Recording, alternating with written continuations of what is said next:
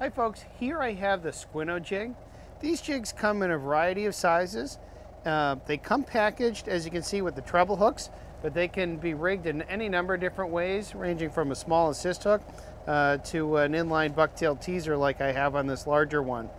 Now these jigs have a very pronounced flutter on the drop, and they're best fished in a slower presentation.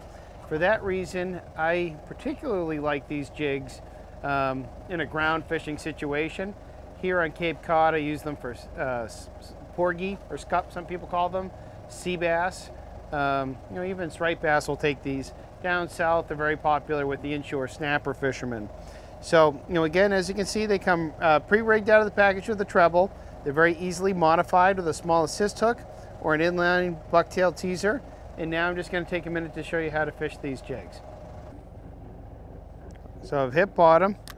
Now this jig, as I mentioned, has a very nice flutter.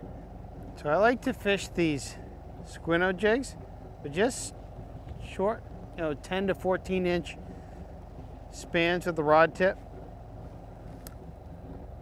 I'm staying in tune with the bottom. Now this jig, if it's in sand, will create little tufts of sand or mud.